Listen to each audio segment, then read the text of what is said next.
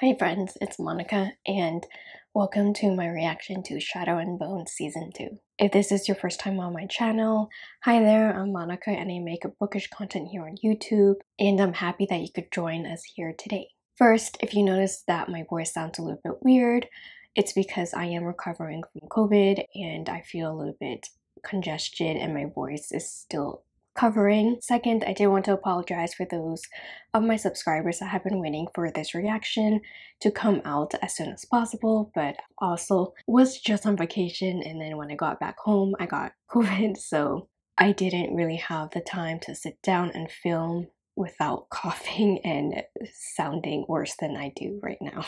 How I did set this up was you will be seeing the clips of Shadow and Bone and I'll be reacting in whatever corner that I place myself in. The plan for this reaction is to give my genuine reactions to Shadow and Bone Season 2, which I have reacted to of Season 1, and I'm really excited to get into this season and see what changes they made in the TV show compared to the books, because I do feel like this season they did many changes. And I might make some comments here and there that have some spoilers from the books, so I'm so sorry in advance. I'll try my best not to do that, but as we are watching season 2 of a show, things might just pop up. Let's just jump right into my reaction of episode 1, season 2 of Shadow and Bone. Oh, we have a fancy new intro. Some crows.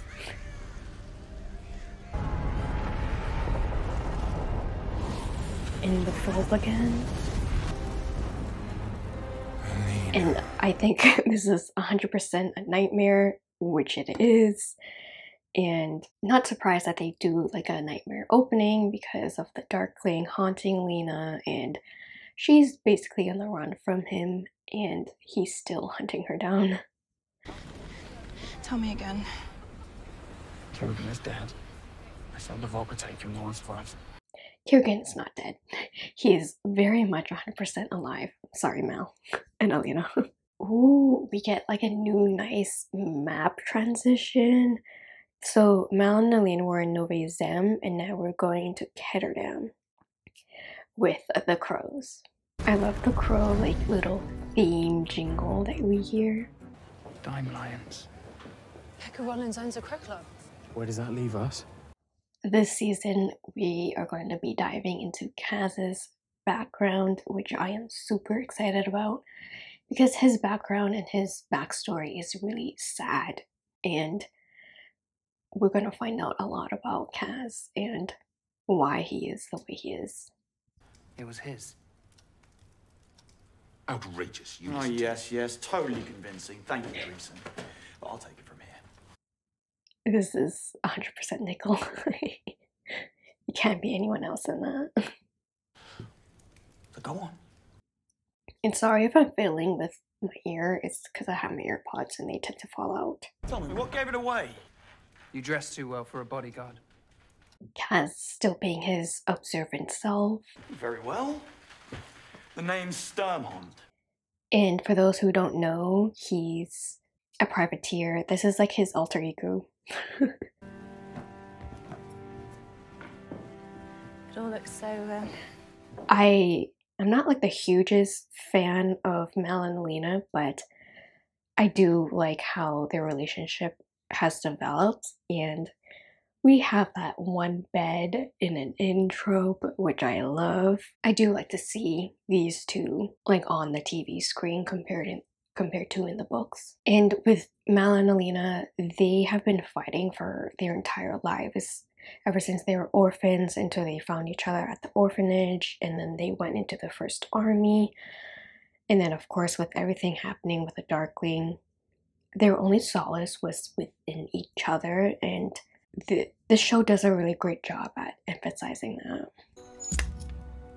What am I supposed to do with this? That look that Kaz gives him. You knew. About you being a durast, and when you shoot, you never miss. And we see how Kaz and his observant nature is being highlighted, and of course how Jesper is a fabricator, a durast, basically a Grisha. You. Like calls to like, Miss Starkov. That line doesn't work on me anymore. Not easily swayed by the Darkling anymore. Veiled threats and empty promises. My promises were real, I assure you. I'm not sure if these are like illusions, nightmares, just dreams, or like if there's a deeper connection here going on between Alina and the Darkling. Most precious to you. Okay, in this case, it's a nightmare. And I feel like the search for the Sea Whip was quite easy for Mel and Alina, because she's like, okay, I'm gonna use my power, and like, oh my god, on the map there's the Sea Whip. Oh my gosh. Who would have known? Hey!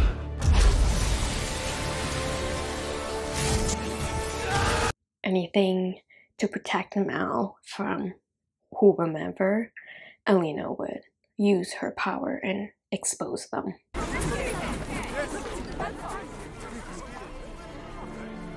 And I love how we see here in the Noivy Zem culture how they have a different view of Grisha than they do in Ravka, and how they're helping out Mel and Alina here.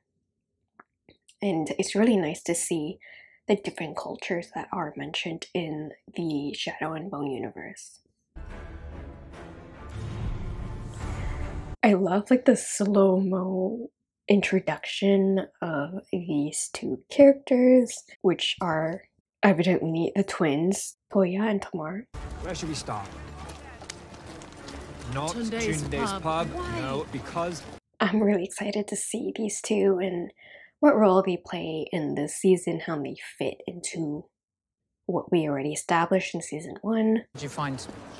We're accused of murdering Tanta Helene. Wait, what? We didn't do that, though. Wait, did you do that? It was Pekka Rollins, wasn't it? I love how jumpy Jesper is and with how wraithy Inesh can get.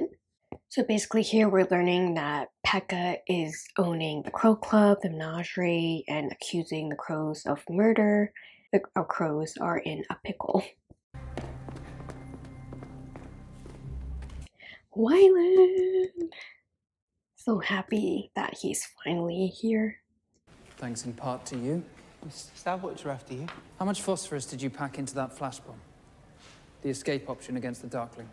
And I really like how we have that link of where Kaz got that bomb in season 1, which he threw at the Darkling, and now we're learning it's connected back to Wyland. Oh, my trembling heart. And we have another introduction of another crow, Nina, with her Heartrender abilities. I, for one, Nina is one of my favorite characters. Also, I love Inej, and what more could you want? And this would be Hellgate, so Matthias is in prison, and it's not a fun time for him.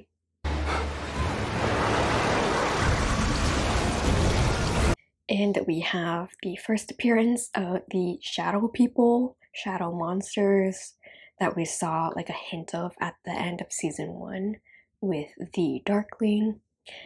And as we know, the Darkling's alive, so I have returned, he's like, I'm back from the dead. and I've made some new friends. And these are my new buddies.